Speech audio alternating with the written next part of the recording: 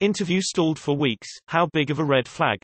I applied for a software engineer position in a U.S. nonprofit company about 30 people in size.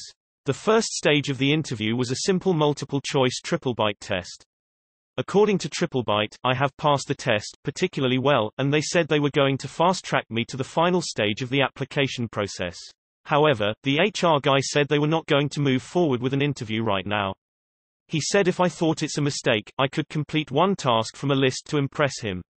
I did one of the tasks, which took a week. I know I wasn't ripped off, though. It was simply a list of exercises from a textbook.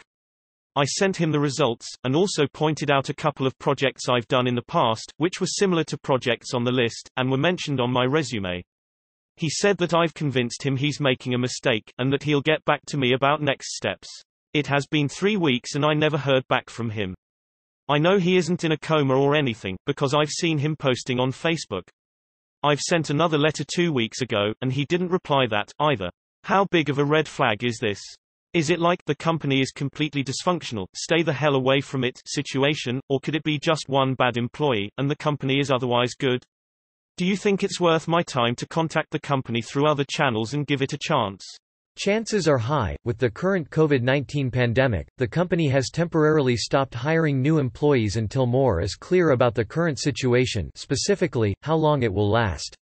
Instead of flat out telling you this, they might hope that everything will be normal quite soon, and by stalling your procedure they're keeping you interested for this position. Or, equally likely, other than temporarily not contacting potential new hires, they have absolutely no clue how to deal with the current situation.